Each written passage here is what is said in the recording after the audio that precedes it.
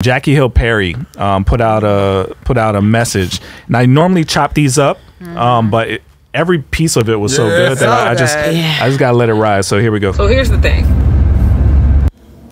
There's clearly a rise in the so-called prophetic deliverance movements, right? I don't find it ironic that the rise is happening at the same time that there is also a decrease in biblical literacy. Okay, so you have a large section of the church that does not know how to read the Bible, does not have like the Bible as a priority in their life, does not know how to explain terms like sanctification, justification, atonement, all the things to explain the triune God, to explain why we are saved by grace through faith, like meat stuff, right? And so to me, I think I see the potential for deception, because if you don't know the scriptures and if you don't value its authority over the word of man, you can't even test the prophecy. You can't test it, therefore leaving more room for you to be deceived. So I think you got to be honest with yourself. It's like, if I don't know my word, I don't need to be listening to all these people's words. If I don't know my word, I don't need to be running to these prophecy conferences. If I don't know my word, I don't need to be following after people who they give me more of the, I hear the word of the Lord saying more than they give me scripture. That's a red flag. Come on. That is a red flag. If you give me more of what God told you, more than what God already said, who am I supposed to trust? Because 2 Timothy 3:16 says that this text is God-breathed, that this text is inspired, that this text is profitable for training, for teaching, for instruction, to equip the man and woman of God. That's what. I can already hear people saying, so Jackie, you don't believe in the prophetic? That's not what I'm arguing. The Bible says in Thessalonians, do not quench the spirit, do not despise prophecies, but test everything. So my original argument is that if you do not know your word, you cannot test.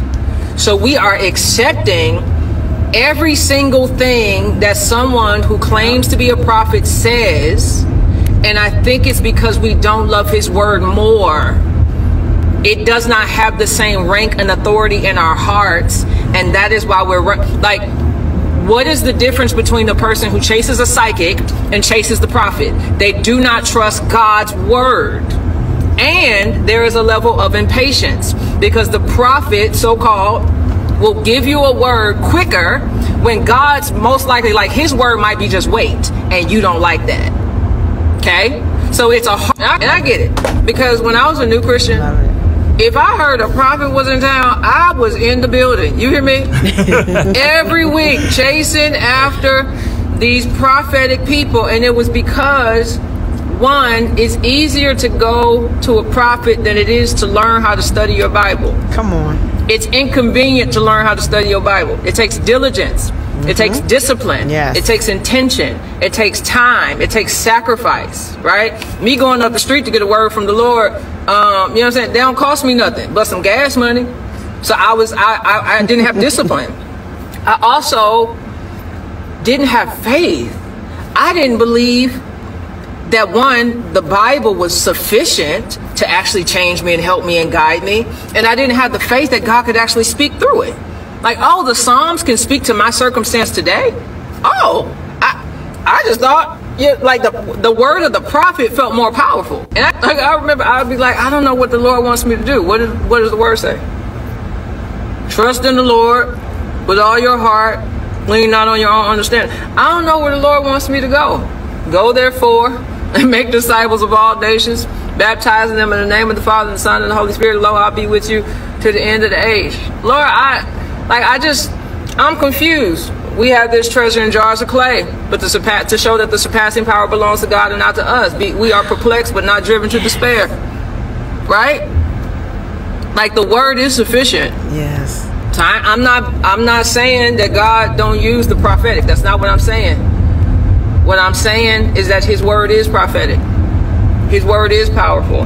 His word is a lamp It is a light. It is a sword, cutting through the division of bone and marrow, revealing the thoughts and intentions of the heart. Know your Bible. That's it. Love it. Love it. I want before we respond to that, I'm challenging everybody that's watching right now and anybody who watches this in the future, get active in our comment section. There's people who are asking questions in our comment section that need ministers to answer. That we can't get to all of them. It's so many. Our videos are reaching people who are not Christians. So we need you guys to get in there and answer the questions, provide discipleship, provide the ministry work. It's a fertile ground for you guys to work. So we need your help doing that. So whenever we put out a clip, you're like, oh, I already saw that. No, go back, read all the comments and get to work, because there's people that need us. That's really good. That's really good. What'd you think about what she said? Come on, Jackie. That's all I got to say. I Come know. on with the come on. And might I add, looking fly Love it. while spitting the truth. Come on. Yeah, what was she doing? With Riding the in the car? glasses and the rap. I don't know what she was riding. I just know she was looking fly while she was doing it. But I love it. That's one thing I love about Jackie Hill Perry. Every time I hear her speak, and every time I listen, she pushes you. She provokes you to want to get into your Bible. Yeah. That's what ministers should be doing. Yeah. Provoking you to get into your Bible. And prophecy usually confirms what you already know. Yes. It's not to take the place of the Bible. Amen. And you don't know if it's confirming anything if you don't even know what your Bible says to know the difference between a real one or a fake one. And people want to skirt around the Bible. Been there, did that. Oh, we want the best speakers. We want the best pastors. Oh, we definitely want a good prophetic word, because it's laziness. It's a lot easier to listen to somebody than to open up the Bible that looks like Chinese to you, because you don't have the discipline for it. Well, the enemy's doing his job. He's doing a good job at it, and we forget the adversary that all of us, that comes at us in different ways to distract us or to keep us from really getting in the word, to be disciplined with it, because that holds the answers for a lot of things that we make mistakes with. Yeah. I would say I don't think there's much else to add, but I would say that also goes for pastors, and that also goes for when you're reading it yourself. Don't always trust your interpretation. You got to know how. That's why she said, how to study the Bible. Just reading it isn't enough. Exactly. You need to know how to break it down, learn what God was saying to those people first. I think a lot of people try to interpret it and make it into like a modern day thing, when he was speaking to specific people. It may have ripples that echo in time, but you got to understand what he meant to those people first, because you may not be understanding it correctly. Like he was talking about loaves of bread and stuff. He wasn't talking about iPhones and stuff. So sometimes I hear pastors try to flip things to mean something in our current day. You just gotta be careful about all that stuff. Learn how to read it. You need to know the actual history of the time it was being spoken in first. Now, go ahead. I guess the question goes to, maybe it's somebody out there that's like, so what do you mean, Sean? I can't read the Bible and get revelation from the Lord about my about my circumstances or whatever? Because I think the reason why people do go to prophets is because it's not that they're not reading the Bible. Some of them are not, but some are reading the Bible, but they want to hear from God, and they like, God, I want you to talk to me. I haven't heard from you. I've never heard. I don't know what that stands for. I read the Bible, but I don't see my situation. I don't know. Like, kind of like she broke it down really good, and they were like, your purpose, your plan, what God's called you to do. But I think sometimes people they so enamored with knowing their purpose and knowing their passions and knowing all that they like try to get a word. If you need that, then you're not going to be able to test it, because the whole thing, the only way you can test it is to take what they just said, put it on top of the Bible, and see if it matches. If it doesn't match, but how? What do you mean how? I'm talking about how does that? If somebody come to you and says, I just thought about somebody. If somebody come to you and say, Trackstarz is going to pop by next year, how do you take that to the Bible and go? So that did happen. That did happen. I remember I told you guys I've never really had to like seek out a prophet. I didn't. They just come to you. Yeah, I didn't know. Yeah, they do. Seriously. What was interesting? He gets prophecies on him all the time. What was interesting was that she said when I heard a prophet was coming to town, I was there, and I was like, wow, I've never thought about like going, right? Yeah. So like a carnival. Yeah. So like our bishop, he prophesies probably every other Sunday, all the time. But like I said, I was at the Stellars. And the prophetess walked up to me and was just like, hey, did you just win a Stellar Award? And I was like, yeah, we won with, God's House of Hip Hop, the Christian hip hop radio station. And she was just like, just started telling me stuff, And what really was the main thing, I guess, that got me was when she started talking about my son being born. And I was like, oh, this lady don't know me and my wife are done. We had 3 girls and we're good. And she was like, she stopped me when I started saying like, oh, we just have daughters. And she was like, no. She was like, when your son is born, you're not going to be able to do anything to stop that. God is going to allow that to happen. And you won't even know it's happening. And I'm like, oh, okay. But how do you test that? But here's the thing. I asked her about the radio station that she was on. And she's like, you're not going to need it. She said, because you're going to be on television soon. So you don't need radio with me. And when I got back to Atlanta, we did an interview with 1K Few, and his manager hit us up and was like, man, y'all's visuals are dope. Have y'all ever wanted to be on television? And we were on the Impact Network on DirecTV, AT&T within months. Okay, but so here's the danger of it. People can get things right by accident. And, right? Yeah. No, but seriously. Yeah. There's psychics and mediums who get some stuff right sometimes. Yeah. Right? They have the gift. It's just perverted. Right. And when you tilt your ear to the spirit world, who are you talking to? Yeah. Who you listen to? Yeah. Demons know some stuff too. Yes, they do. That's so real. I don't know where you're getting the information. All right. So thank you for telling me that. But it doesn't change what I got to do. I got to go pray. I got to read. I got to live my. I got to do. Exactly. The only thing that I know for sure that I need to do is what she said: go and make disciples. Yeah. Right. I know for a fact I have to do that. Yeah. How I do it, I'm not sure, but I'm gonna do it. And God is gonna maybe being on TV was Him giving you a clue of how. Okay, fine, maybe. But it shouldn't change what you do daily. You know what I mean? So it's hard to test something that somebody kind of just says, "Oh, this is going to happen," because the Bible's not going to tell you specifically what's going to happen to you. But the danger is you can open yourself up to demonic influence. That's true. Because if you believe the one thing that they got right, like the dude that predicted Trump was going to get shot at, and he got some details close. That same dude has been wrong millions of times. Right? So we're trusting him now, just because he got one little thing that sounds kind of close, when literally churches have kicked him out for being a false prophet. Dang. Like, we just got to be careful. I can predict some stuff right now that y'all be, oh, snap, yeah, that happened. Because you can. The tricks that these mediums and psychics do is that they know there's some common things. Most people have a sister. Most people have this.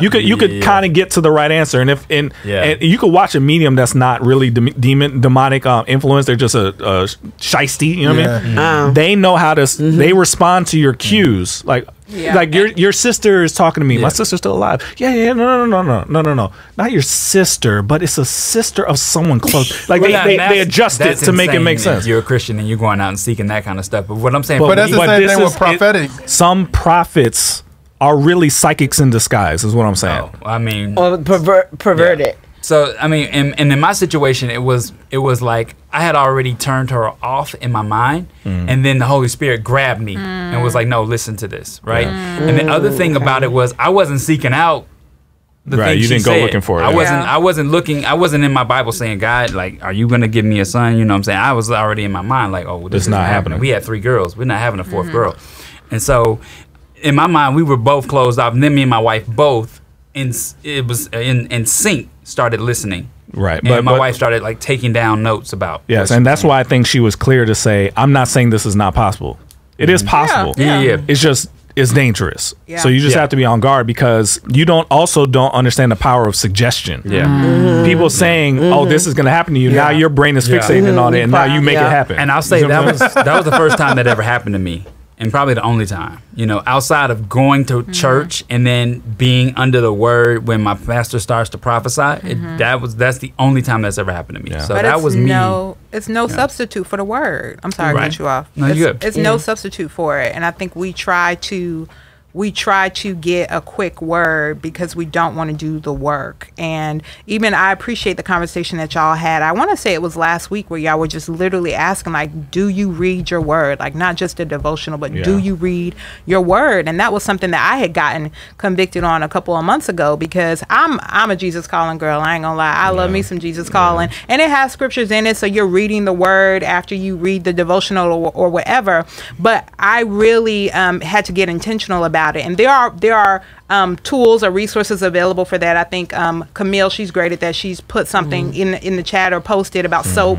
You know, there are 4 steps that you can do there to engage with the word, and I think Priscilla Shire has something as well, steps that you can do to really study the word, because it's more than just reading on it. It's more than just like reflecting and meditating on it, but really taking your time with the passage and really allowing God to speak to you through the word. And when I got there and was like, okay, I really need to do this, it's scary, because again, the word is a sword. It cuts both ways. It's not just gonna cut on my behalf, it's gonna cut me. And so I'm like, okay, God, like, do I really want to ask you how the scripture applies to me? Because you about to correct me. I don't know if I want to be corrected. And I think that's what people are afraid of as well. But you have to be open to that. If you, because that's, the word is there. It's there to transform. It's not there to coddle us, make us feel good. You know, there are moments for that, but there are moments of correction as well, and rebuke as well. And so we have to be open and willing to that as well, which I don't think people are always open to. I would say this. I think a lot of people feel like a prophetic gift is more itchy of course than God telling me no. Because when she was talking about God saying no, you understand that when God says, if you, kind of like what you said earlier, if you got that expectation to pop off or blow up, and remember that dude, we had that video where the guy was like, the prophet came and was like, you gonna be bigger than Lecrae. So now homie may be working, even though he may make great music, he may work in overtime to fulfill that prophecy. You know what I'm saying? Versus if God like, bro, I really want you to just be a local sensation, that you impact somebody in your local neighborhood, that person will go and change the world. Would you work Would you be okay with that? Would you know what I'm saying? Wow. I think on 2 points. First of all, when we talk about pastors, the Bible also says, be like the Berean Christians and go back and see if it be so. So that's how you study it. Debunk a pastor. And a lot of times we don't. We just, it sounds good, it feels good, and we go. But then when you start talking about prophecy, like in your case, it depends on what kind of prophecy. That is a type of prophecy in which, okay, I hear it, like Sean said, I appreciate it, and then you just move on with your life and continue, right? Because if it's going to be legit, it'll play itself out. If not, it doesn't. But then when you have prophetic word coming, and it starts to connect with scriptures or start to thus saith the Lord and that kind of thing, then that's when you can go to the word of God. Because a lot of times when prophets come to you, God's already dealing with you already. And then if it's something like in your case, it's just a matter of it being played out. So I think different one of us, we've all at some point had some prophetic word. And so you just, okay, if it happens, it happens, don't, it don't. Exactly. You said it. If there's facts like you should do this or you should go after that, and that is conflicting with the word of God, because come on, that's why we break some of these people down, because they say things like we did Oprah last week. She says things that are wrong. So if she ever says something to you that you're going to do such and such, no, you're wrong. That is not what the Bible says. There is no Christ consciousness to ascend to. There's only Christ to be worshipped. He is the Savior. You are not going to rise to his level.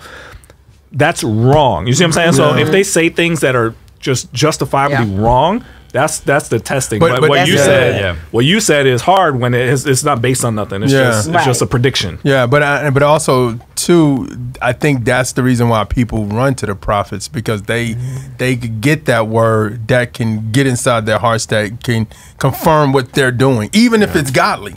You get what I'm saying? Like even if what you're doing is godly, if you putting out a book, or you doing music, if you doing a movie, if you doing a podcast or whatever, and you wanted to succeed, and you like at this church and like, man, I just really want a word from the Lord about this podcast. And the guy don't know you from Adam, come to you and go, the podcast is gonna work. Just have faith. And you walk past and you like, oh my God, yeah, thank you. You know what I mean? Yeah, a lot of these warnings are to the listener of the prophecies, but the Bible warns the prophet. Yeah, they do. Yeah. Woe unto you! Woe unto you! Yes. You better, if you ever say God told me such and such and such, you better be super duper careful. Yeah. Because God does not play with you talking on His behalf if you ain't talking on His behalf. Yeah. Back in the day, you used to get a brick. Can you imagine? No, seriously. Imagine somebody walking around being like, Trackstar says, or Sean says such and such. And it's like, no, I didn't. Yeah. Like, are you serious? You'll be so mad, right? So that's how God feels when these prophets are claiming to be. They're not just claiming, hey, I heard such and such. They're claiming to be talking for God too. Yeah. Don't play around with that. You better chill out with that. That's serious. Yeah.